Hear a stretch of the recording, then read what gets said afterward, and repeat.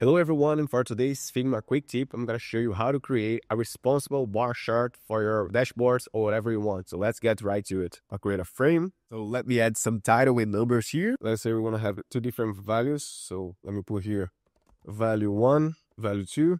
And let me start adding the scale. So starting at 0, right align, duplicate multiple times, wrap into an auto layout, set the distance to auto.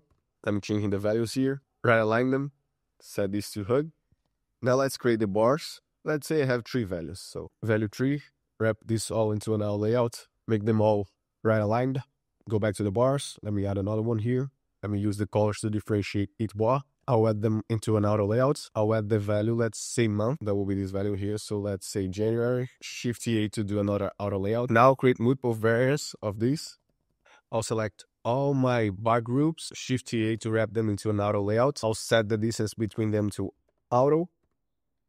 Let me add a dot, copy here, Shift A, same color as the first bar. Repeat this for all the other values. Now select the top items. I'll hit Shift A once again. Now select my scale here with all the bars. Hit Shift A, having them into an auto layout. Select the entire frame and hit Shift A to the entire frame. So now I can set the padding. Make this fill container so it goes all the way. And now I have select my bars here and do the same fill container. And since the distance is set to auto, it will distribute them evenly.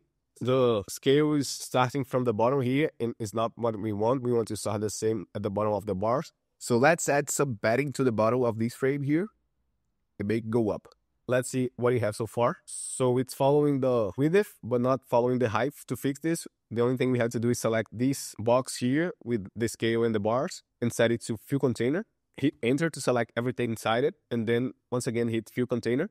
For the bar here, I will align them to the bottom and then run and test it once again. It's working. The goal here is to set these bars as fixed so you can edit them as you want and make all the adjustments to feel more natural and real. But one thing that is still happening is that the bars can go over this. One thing that you can do to avoid this from happening is to select this frame here and then click clip content. So now this kind of bug won't happen anymore. So there you have it, a fully responsible bar chart. You can always tweak the distances and the paddings and margins. But the last tweak that I want to do here, if you want to go one step further, is to add the lines that will hint at the level each bar is at. Let's start creating the line. Remove the bars for a second. Let me put this scale here instead of hug to fill. Select one of the items. Hit Shift A to turn them into an auto layout. I'll select my line here. Select the frame and hit Command V. Set the frame to fill container. The line to fill container as well. And the number here, let me set to a fixed value. I could set to hug, but since the numbers has different sizes, it will be more interesting to keep them the same. So let's put some value like 20 here. I think that will be enough for all the numbers that I have. I just have to duplicate it with all the numbers that I want. So this is responsive. Now I have to bring back my bars. I can simply paste it here. It is respecting the auto layout for the entire frame. So I just have to select this icon here to ignore auto layout, which means set it to absolute position. And I can drag it, make sure it matches the distance and the lines. Let me clip it as I showed you before. And let me set the constraints to attach to all the sides. So top, bottom, left, and right.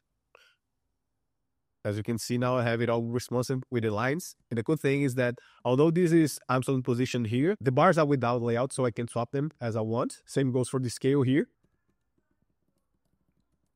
And I think that's it. So that's it for this Figma quick tip. I really hope it helps you building your future dashboards and layouts. If you like this video, don't forget to hit the thumbs up button, subscribe for more content like this, and share it with your designer folks. If you have any more questions, leave in the comments down below, and I see you in the next video. Bye-bye.